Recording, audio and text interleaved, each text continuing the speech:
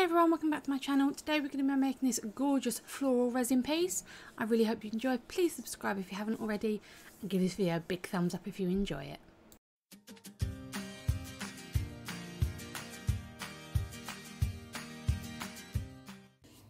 Hey guys, it's LJ here. Today I'm going to be making something using this square mould and some pressed flowers. If you would like to watch this, then please enjoy. Okie dokie, so I made sure my mould was clean and I'm going to pour in the first layer of resin. I'm doing a very thin layer because I don't want this piece to be hugely thick and heavy. So I'm just going to pour in this thin layer, and I am scraping out my cup as much as possible because resin's expensive and I don't want to lose any, y'all. So scrape out as much as I can, and as you can see it's not quite covering the base. It will spread out slowly, but I'm going to give it a little helping hand. I'm just going to manipulate the mould so that the resin reaches every corner. And in doing this you can often see if you've not got enough resin, because once you do this there may be some gaps where the resin pulls apart from itself, and if that happens it just means you haven't got enough in there. I'm then going to pop any bubbles from the pour and the manipulation in the mould, and we're going to leave this to cure for about 6-7 hours. Next I'm going to add some pressed flowers. Now I knew I wanted to use this fern because it's beautiful, and this large pansy. Now both of these are from my garden that I have pressed myself. I then also found two smaller pansies that I thought would look cute in the empty corners. I'm absolutely in love with pansies at the moment. I just think they're so cute. So I've popped these on, and then what I'm going to do is I'm very gently just going to press the flowers into the resin. I don't want to break them, but I want to make sure they adhere to this first layer. When you work with flowers in resin, they will float to the top. They love floating, and then they'll move and they might break because dried flowers are very delicate. And if the resin moves too much, then it can break the flowers apart, which you don't want. So what we've done is we've let the first layer become tacky. We're then popping these on so that these will stick down to that first layer. I also wanted to add some baby's breath into those gaps. This will be a clear piece, so although it looks white at the moment and it looks complete, once you take it out of the mould it will be clear because I'm only using clear resin. So I wanted to pop some of the baby's breath in just to fill some of those gaps and just give it a really nice sort of feel overall. Once these are in, we're going to leave this for another 6 to 8 hours to make sure that that first layer is completely cured. And once that is completely cured we can pour our next layer on. And as I said, this is done in layers just to make sure that it doesn't sort of rise and float away. You want your flowers to stay where you've put them.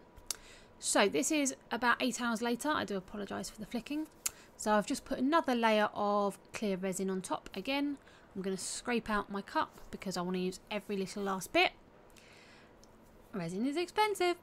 And then going to very gently move it around, and then we're going to pop any bubbles with the heat gun and then leave this 24 hours so it is fully cured. So every single part of this is completely cured because you don't want to take it out too early and ruin all your hard work. Hey guys, we are back to the Mould Square floral piece. So here is our piece. Now currently the baby's breath is ever so slightly out of the top of the resin. Because I've built this way up, there will be a slight lip anyway, so it will get a top coat, and that top coat will hide these. So let's have a look at this. We'll take the mould out of the... Oh, I love how nice and clear this is. Love it, love it, love it, love it. That is gorgeous. There's the back. And these few bubbles are the reason where possible I work the other way up, so then I can pop bubbles on top a lot easier. But it does leave me with this little ridge because I haven't filled the mould completely, but then I get to coat the top anyway. So it's totally up to you how you work it. I see a lot of people ask, should I work face up, face down? It's up to you. Some moulds, obviously where they've got a shape, so for example, let me grab this one. So for example, this one has a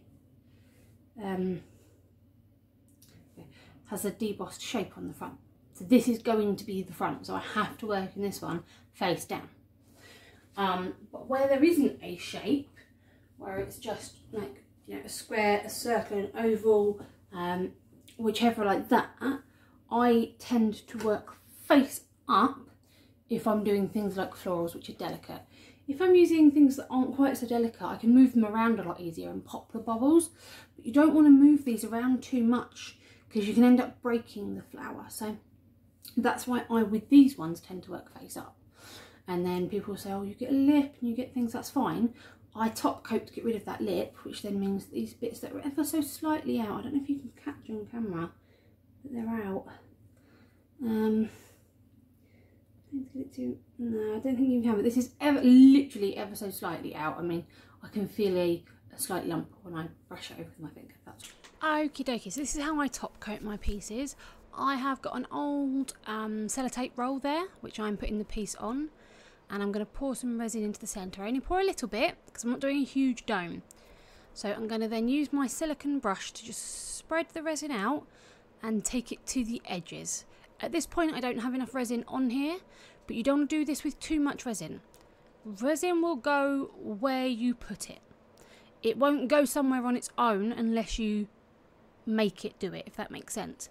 So with this piece, I know that I don't need to tape the sides or the back because I have that ever so slight lip, and I know that if I'm delicate enough when doing edges like this, so I'm only using a small amount, it's not going to overflow the edges.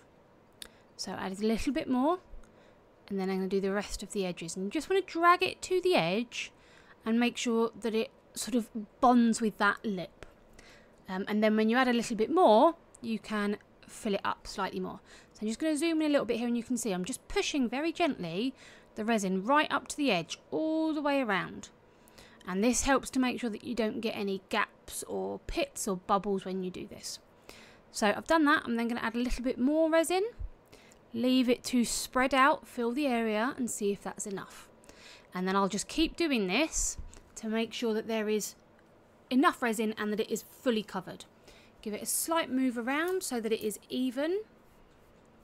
Make sure it's reaching all of those corners, and then because it's not in a mould, I can pop bubbles with my torch. I wouldn't use this in a mould because it is too much heat, but with a piece like this it's absolutely perfect. So yeah, so there's that one. That is gorgeous. My only downside is that this pansy seemingly was a bit too fragile and broke in the resin. I'm thinking the resin has moved as it was curing and this pansy has split, but that is absolutely fine. I still like it. So there is that one. Thank you very much for spending time with me today, guys. Keep crafting and I'll see you soon. Bye.